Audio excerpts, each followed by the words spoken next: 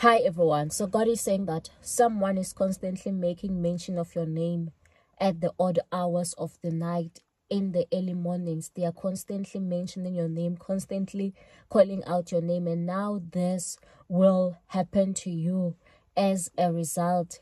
So yes, some of you might be thinking the worst, that maybe your enemies are busy calling out your name, or the witchcraft or something to do with that. But God is saying that everything that is negative that they are doing or using your name for, it is not going to prevail. But there are also those individuals that are always calling your name, and these are the individuals that are standing in the gap for you, who are praying for you, who are constantly mentioning your name before the Almighty God. They want to see God saving your life. They want to see God touching your life in a mighty way. They are watchmen who have been posted around your life. They are constantly praying for you day and night. Every time when they wake up, they are constantly praying for you, and God is about to answer them. God is about to also answer you as a result of this watchman. That is why you could also see as well in the case of Peter, when Peter was in his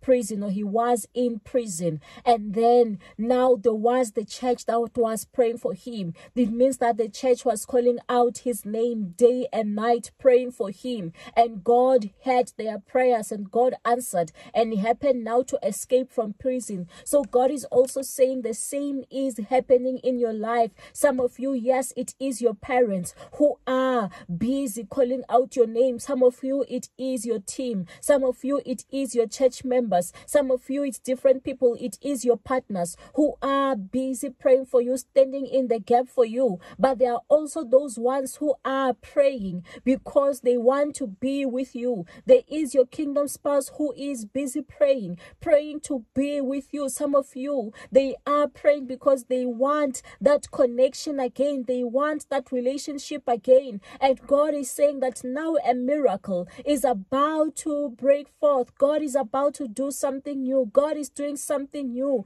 in the mighty name of Jesus. May this blessing locate you. If you don't have anyone standing in the gap for you, may God awaken someone to stand in the gap for you, so that you don't have to fight these life battles alone. May someone stand in the gap with you. May someone pray to God for you to find your answers in the mighty name of Jesus. And if you ever need a one-on-one consultation, you can check on my description. Check the details on the description. Stay blessed.